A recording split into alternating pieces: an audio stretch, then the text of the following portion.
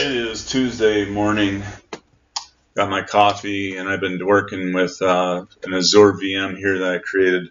Virtual machine I call it Coldfusion VM. It has Windows Server 2022 IIS with the basic IIS website over port 80 installed, and it also has Coldfusion 2023 development options selected. And over here in the networking settings, I have the network security group. NSG, and in there I have two inbound ports, one for 80, one for 8500. I'm not utilizing 443, and RDP, of course, is available to look at. Now, over on the server here, I have IIS, obviously, there, the default website. This is where I uploaded the install for Coldfusion. I went ahead and installed Coldfusion, and everything works here. This is Coldfusion Administrator, and then this right here is IIS, a basic IIS website, and this right here is just a hello world Coldfusion CFM file running. That's all that is, and that's about all I want to show you here.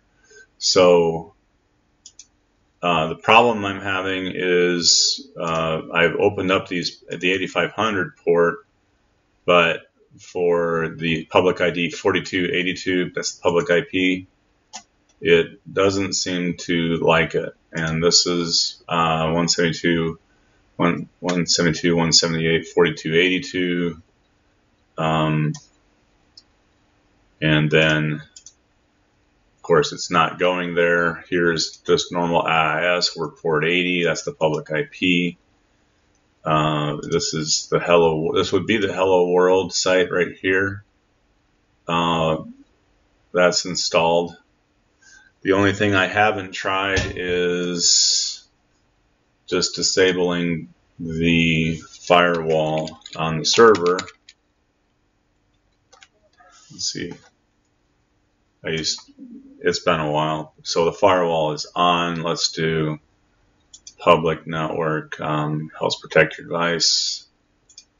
Turn that off. Go back. Firewall is off. Let's turn the firewall off. I forgot about doing these. I used to do this all the time. And Windows Defender is off. So now, let's see if that solves the problem. The server. Will it work? Hey, I just got it. Haha. And here is, of course, it wants me to log in.